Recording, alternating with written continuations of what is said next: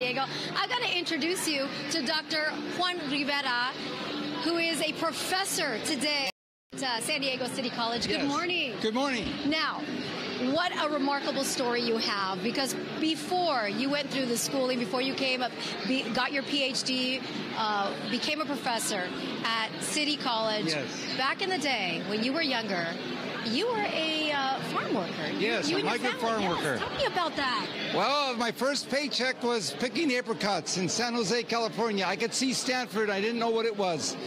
Yeah, with my parents. Yeah, with your parents. And you also were part of a music group when you were younger, and you marched alongside Cesar Chavez. Yes, at San Diego State back in the 1970s, Dr. Jose Pepe Villarino started La Rondalla Merindia de Aztlán. So a bunch of college students, and then we started singing protest music and writing the songs about the protests in each city throughout California and other places. Dr. Rivera, why is it important today to remember the life and legacy of Cesar Chavez? Well, the way I like to think about it is the food we eat on our tables every day comes from farm workers.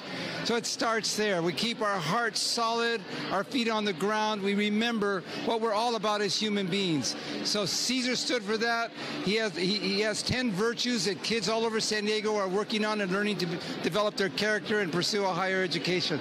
That's so wonderful. I know you're here with a full table of other, with the dean and other dignitaries from City College. So, of course, that is what this breakfast is all about. I think you explained it best.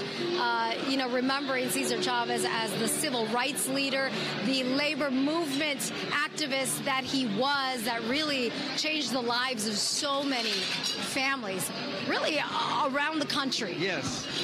Yes, and a shout out to our president who's supporting this event and bringing me and others. It's been great to Cesar believed in education. One of the things about Cesar was he always carried a book. And in our barrios, it was embarrassing to carry a book. But he stood for that, and we stand for education as well. Wow, you have gone through so many different things. I mean, to conquer, to go from where you started, to be able to attain that PhD. Walk with me over here, Dr. Rivera. So proud to call you Dr. Rivera.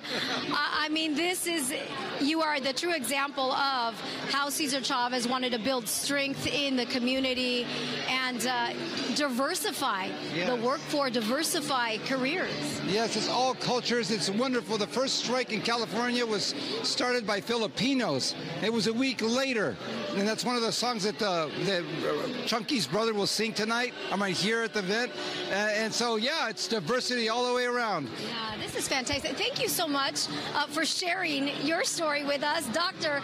Juan Rivera, professor, PhD at San Diego City College. We appreciate it. Thank you so much. Enjoy the breakfast. Okay, I am going to let Dr.